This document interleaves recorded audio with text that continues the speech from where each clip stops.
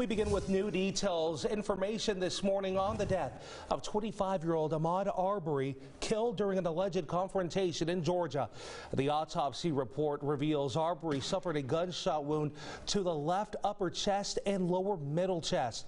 Arbery also had a gunshot graze wound on the inside of his right wrist. Arbery did not have drugs or alcohol in his system. That's according to the report. Authorities say Gregory and Travis McMichael confronted him on February 23rd, believing he was a burglar. Both the father and son have been arrested and charged with murder and aggravated assault.